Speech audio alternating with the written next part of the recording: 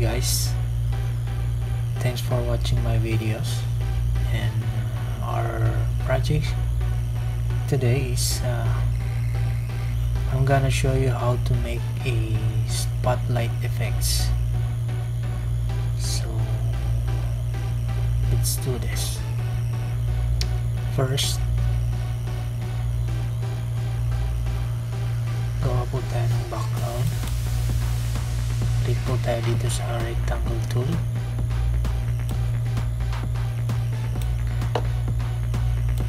And then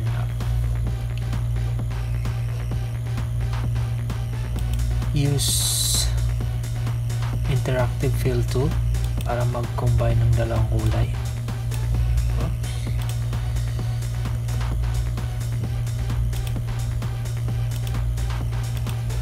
Apply interactive fill tool, and after that i-click po ninyo itong elliptical fountain, then adjust at itong white dito sa gitna na nasa box, palitan natin ng gray. Okay, the next is ellipse tool. Mag-create po tayo ng isang oblong as a spotlight. So kulayan natin ng white, then right click po tayo dito sa no fill tool, no fill color. Okay,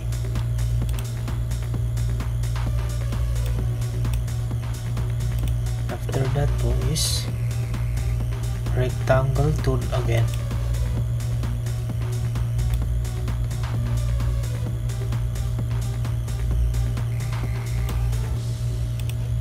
Then make sure po nasa gitna siya. Yan. Pwede nyo pong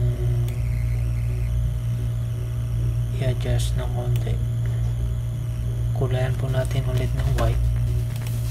Then remove the outline. Okay, then bitmaps. Apply bitmaps. Click mo yung bitmaps, then convert to bitmap. Then solution must be 300, and the color mode is RGB color. So okay, and then after that punta po tayo sa effects, then find the blur, and then after blur find the Gaussian blur. Okay,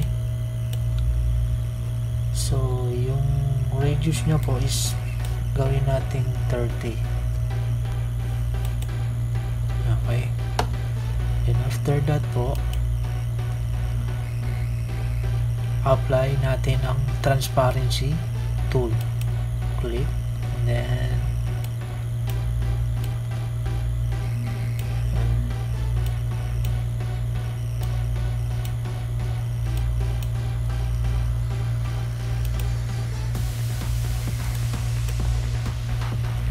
then again po natin ulit ng rectangle tool.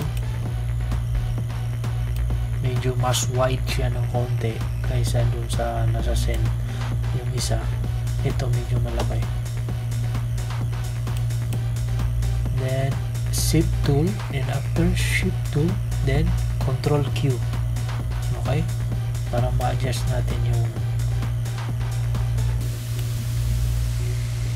yung object. Okay, after nyan kulayan po natin ng white ulit, white, then remove the outline. Right click lang dito po sa no color fill. After that apply bitmaps, then convert to bitmap. Then again resolution is 300, and the color mode is RGB color. Okay, and after that apply effects, then find for blur, and then Gaussian blur. Then this time po is make this 60.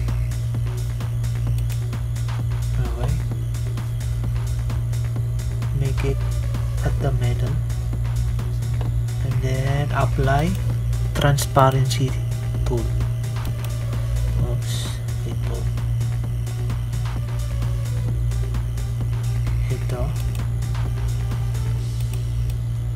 same procedure po.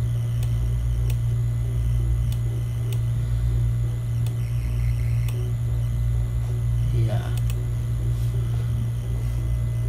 taas po natin ng konti, and just use the arrow up.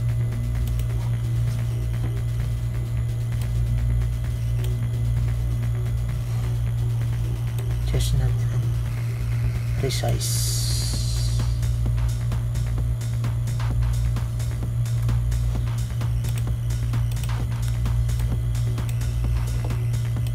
After that, ellipse tool, or let's make a circle here as a drop shadow ng spotlight. Isang malaking size at saka yung maliit. Copy.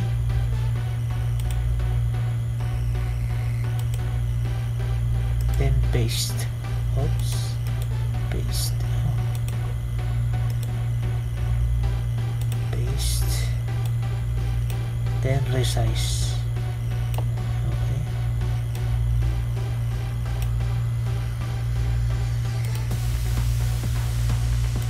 The bigger oblong is kulayan natin ng gray. Okay. And then remove the outline, and after that po is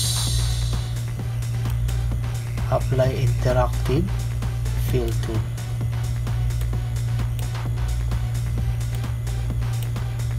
And use the elliptical fountain fill.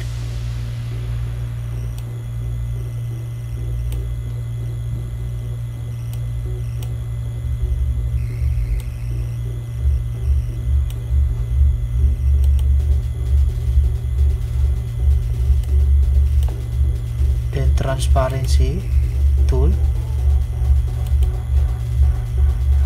adjust, okay na yan. Then yung maliit na oblong is make it white, and then remove the outline, of course. Then same procedure po, interactive fill tool,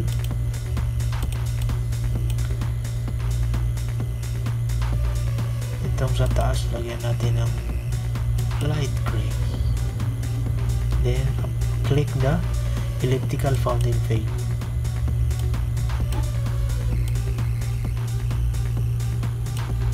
and after that transparency tool, then adjust the opacity.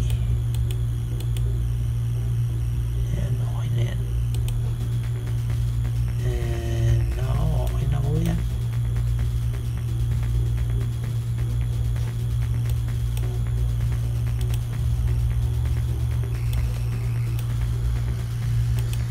You can add text po.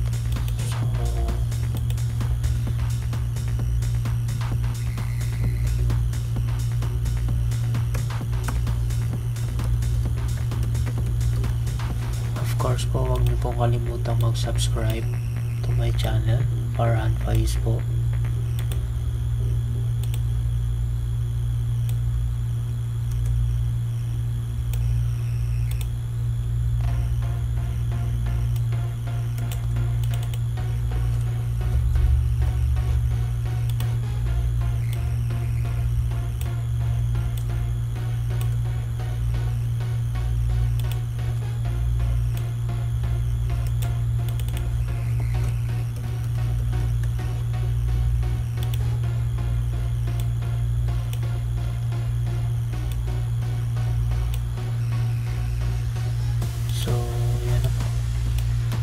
Thanks for watching po.